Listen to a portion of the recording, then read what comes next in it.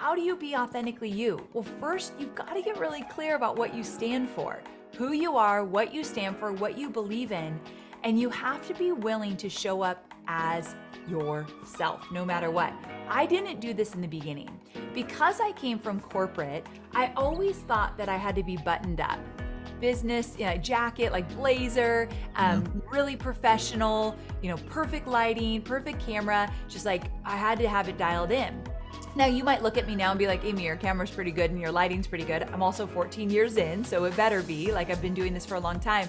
But now I'll make mistakes and I'll just keep them in the podcast. I'll fumble over things and just be okay with it. I don't edit everything out anymore. I don't clean everything up because I really do believe people just want to see who you are.